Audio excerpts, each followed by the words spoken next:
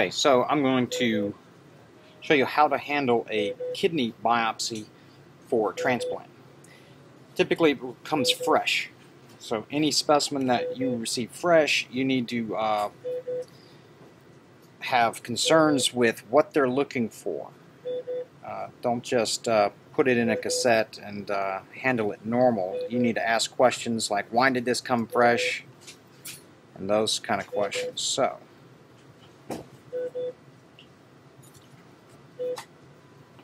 consists of 3 tan brown to yellow cylindrical soft tissues ranging from 0.6 to 0.8 cm in greatest dimensions, period. So now what I'm going to do is I'm going to remove the tips of each of the cores and submit it in glutaraldehyde for electron microscopy.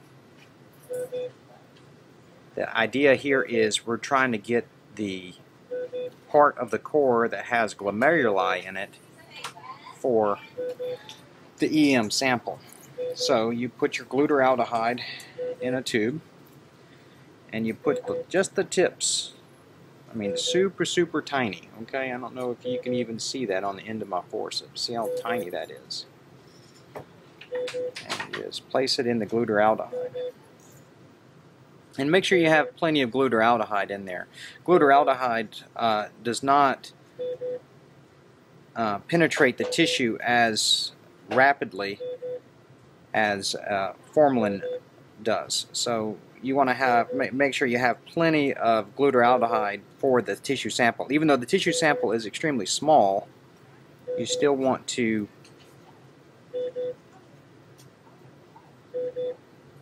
make sure there's plenty of glutaraldehyde in there.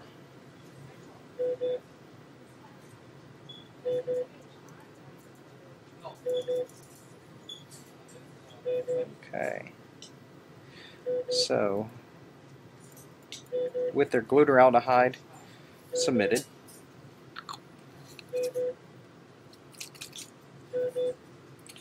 now we're going to submit our sample that's going to be for light microscopy. Now, anything that's received fresh, you do not want to use a bag or sponges with, because they will distort the sample because it's still fresh. So you want to use lens paper.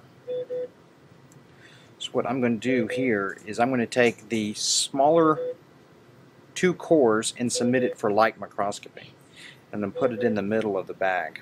Okay, so, and when you fold up these lens papers, you don't want to match up the corners like you're folding a sheet. You actually want to have the corners overlap.